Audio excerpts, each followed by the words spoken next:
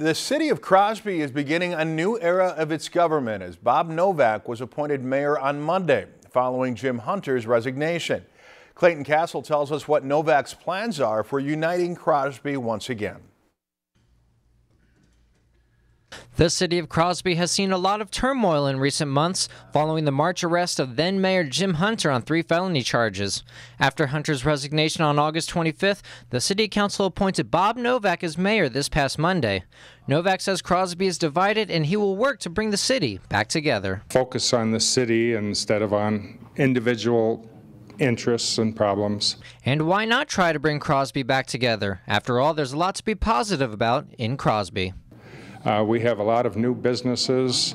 We have new people moving into town. We're getting a great reputation from around the nation for sure on the biking in this region. With the city deeply divided, Novak will also work to repair the image of those working in City Hall. Get the city's business back in the forefront and concentrate on trying to make the council work as a cohesive unit to help us focus on the business of the business. Despite the challenges that lie ahead, Novak says he is excited and looking forward to serving Crosby as mayor. At the end of the next 14 months or whatever it is to have people tell me that we've done a good job as a council and that the city has turned its focus back on running the city properly, and that people are more or less content.